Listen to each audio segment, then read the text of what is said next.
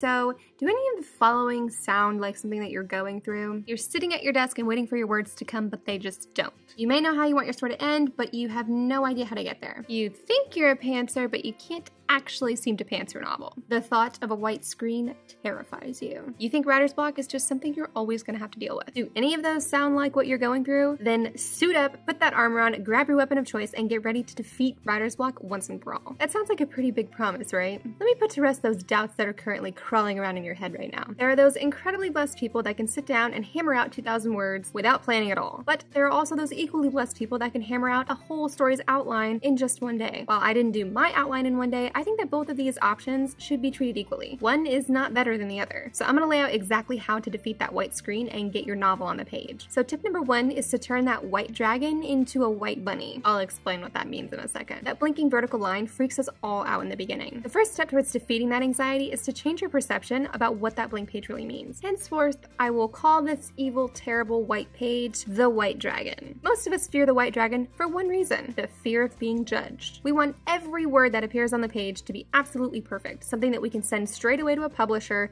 and we'll get multi-million-dollar deals for. And then if it's not multi-million-dollar worthy, you might find yourself just promptly erasing everything that you just wrote. But why is it that you're feeling judged? No one, and I seriously hope this, otherwise you might have a stalker, is looking over your shoulder and reading your raw material. If they are, call the cops or have a serious sit down with whoever that person may be. You need that freedom to learn what type of writer you are, and that's a very personal thing. But you have to understand that the first draft is not about filling the page with perfect words. It's about filling your page with words, period. A lot of us think that we're a crappy writer at some point or another. Even really well-established writers think this. But once you flush the idea out of your mind that you're a crappy writer, if you don't nail it all out in one perfect, beautiful draft, you'll find you actually start to enjoy the practice of writing. Your white dragon starts to look a little bit less like a giant flying reptile. Instead of looking at your screen with fear, you should look at it with wonder and excitement. Your novel is waiting to be written, and you're the only one that can tell it. There's a certain freedom to knowing that that white page is just your canvas, and it's not your prison. It shouldn't raise walls between you and your story. It should let you see the whole landscape and wonder at what it could be. And guess what? Your dragon is shrinking and shrinking into a tiny fluff ball now. Well, bunnies aren't that small, but you get what I mean. That is what I mean by turning your white dragon into a white bunny. It's tiny and cute now and hopefully disease-free. Tip number 2 is to have a plan, or better put, make an outline.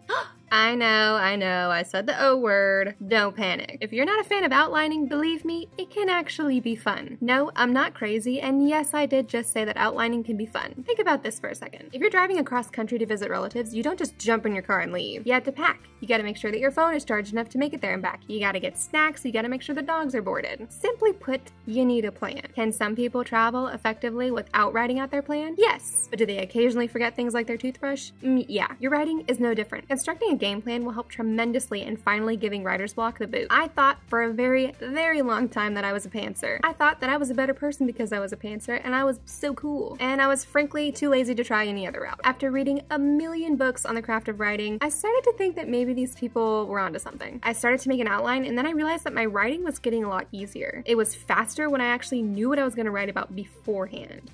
Vivien, making an outline takes way too long. I don't have that kind of time. How much time do you think you're wasting staring at that blank screen over there? A lot. So how do you go about making an outline? I have 2 other videos right now, and I will link both of them down below that detail this further, but I'll give you a brief overview in this one right here. First, there's the word vomit. It's not as violent as it sounds. Put everything involving your story down on one long list and then organize that list. Once it starts to make some story-wise sense, go back and expand on each one of those points. Like connect the dots and join your novel together. If you know how your novel ends, you can actually do exercises like outlining from the end to the beginning to see if you can come up with anything else that's interesting. My method involves outlining on flashcards to the scene level and then transcribing all of that into a Word document. In the Word document, I delve into each scene and see what happens. Since it's a much bigger picture, you wouldn't get stuck on the minute details like you would if you tried to pants it. For more details on outlining, definitely check out those 2 videos that I have down below. Tip number 3 is to get in the writing zone. Get in the zone. Have you already completed the above steps, but you just feel like your writing's still flopping? Then you need to make sure that your time and your space is distraction-free. This is an area of my life that I've been extremely regimented in because otherwise I knew I wouldn't get any writing done. In the beginning, especially, don't let yourself use social media. Just don't do it. It's also helpful to steal away in a different room, away from all people and pets and anybody that can be distracting. You can still listen to music as long as it doesn't distract you. But what if you like the idea of being in a public place or sitting at a cafe sipping on coffee while you write? Don't worry, this is just temporary. For some people, I mean, you could keep doing it forever, but it's up to you. Once you're able to slay the white dragon consistently, you'll be able to trust yourself in a public place or with your loved ones and still be able to get your writing done. This is a strange analogy, but I know a lot of people own dogs. If you've ever trained your dog to do a trick, you make sure they can't fail in the beginning. They need that solid ground that they can catch on really quick. You make it super easy for them and then gradually add in distractions so that by the end of it, they're healing next to you and they're maintaining eye contact even if they're walking next to toys and balls and treats and everything. You need to do the same thing for your writing. Everyone that's just starting out needs to train their minds to focus on the blank piece of paper. So make it easy on yourself and make sure you're in an environment where you can't fail. I practiced this particular tip during Camp NaNoWriMo and regular NaNoWriMo last year. By the end of November, I was able to graduate to having distractions again. I like noise in the background besides music. I like staring off into space to think, but usually you need something to stare at to do that. Plus, I'm just needy. I like to be around all my loved ones while I'm writing. Side note,